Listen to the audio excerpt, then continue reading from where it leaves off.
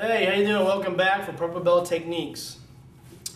You know, when we're learning going up through the ranks, we learn that we're not just, doing a technique. We're not just doing a form. Every level that we advance in Kenpo brings us a lot more closer to understanding about power, speed, fluidity, coordination. And that's how the belt levels were actually set up. Well, yellow and orange were what? The basic fundamentals, right? The format and the fundamentals.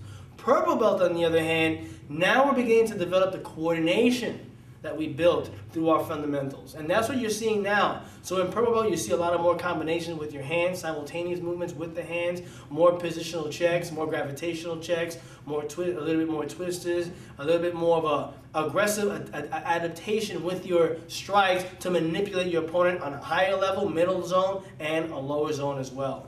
So hopefully, the information that you will get out of these self-defense techniques will broaden your mind, even for those who already have a great basis of their art, and we'll see you in blue belt.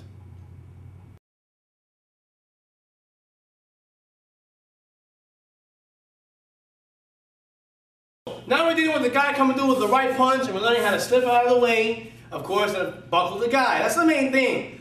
As he comes with the parry, I'm going to step the 1030 with the left inward parry and do a right middle knuckle rake to his floating ribs. I would prefer a nice hook punch to his ribs, but then again, we're trying to stick with the material here. So as I do the middle knuckle rake, I'm going to let it rip and of course rip right through and fold over my body. My right leg automatically, just for a moment, is going to get into a one leg position so I can buckle his right leg. As he lands, I'm going to hold him with the left. I'm going to back knuckle to his left kidney, because it spins him to his left, and then do a nice elbow behind his 12 vertebrae. Nice sandwich if I want to hit the face, and cross out. 1, 2. Mind again that I'm always using that knee as an angle of disturbance, consistent angle of disturbance, okay, angle of cancellation.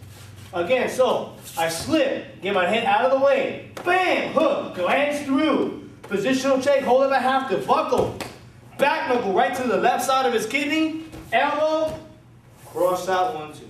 Deep in the crane.